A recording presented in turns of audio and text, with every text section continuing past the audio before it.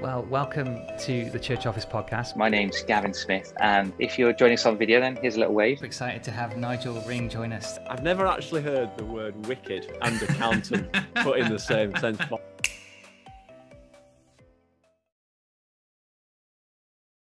I think you can never, if you like, thank too much, honour people. Yeah. I love it when there's a certain honouring that takes place publicly. Yeah. You know, even if it's thank you to the worship band, you led us beautifully this morning. Yeah. Or can we just pray for the children's workers? Thank you, Sue, Charlie, that you're prepared to miss the sermon to go out and work with the children. Yeah. You know, so that you're constantly honouring people in front of others. Yeah. And actually people thrive on remarkably little in the way of thanks. I think there can be then some very good tangible things to do. I think just to drop people a card or a note or an email or a text message. Yeah. Thanks for the way you did that on Sunday. Yeah. Thanks for the way you're leading the work, whatever it is. Yeah. I think build deliberately, maybe once a year, twice a year, maybe to an event of some sort where you can just gather the volunteers and it's there to say thank you. Yeah. In a ministry that I'm involved with in Bristol, we have what we call a thankwit. Okay.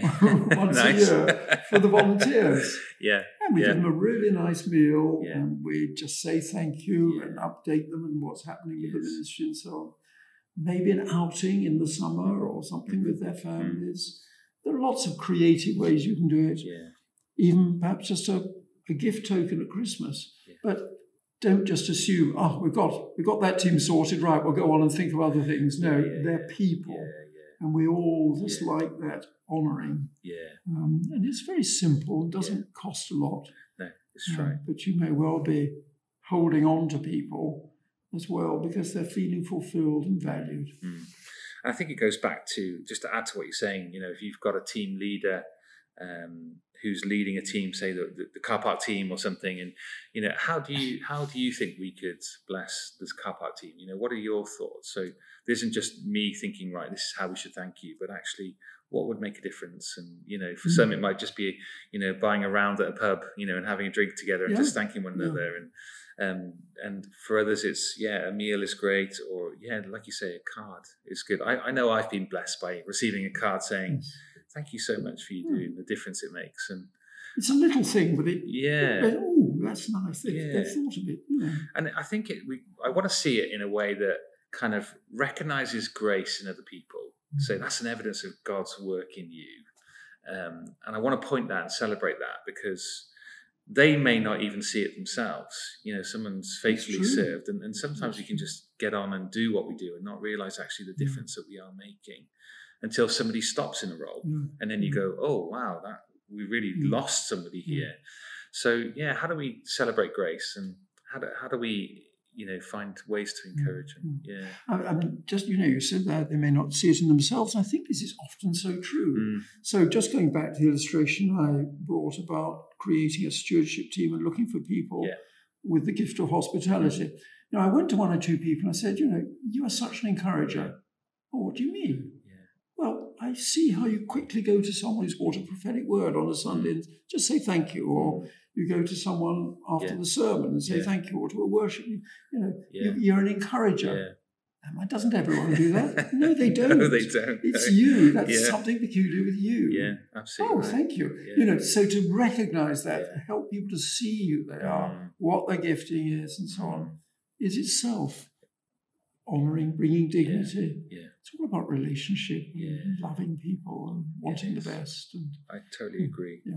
And I think it's, you know, I've always tried to, you know, one of the things that people have heard on the podcast before is my passion about connecting the practical ministry to the vision. And so people don't always make that connection. So, you know, I particularly, you know, think about our media team and our PA team. You know, these guys make it possible for people to hear the gospel preached from the stage because they're doing what they're doing, and they don't realize. So sometimes just pointing out, saying, do you know what, if you didn't serve that, people wouldn't hear the good news of Jesus, they wouldn't be discipled, they wouldn't hear the ministry of the word, and all those things make a difference to this family.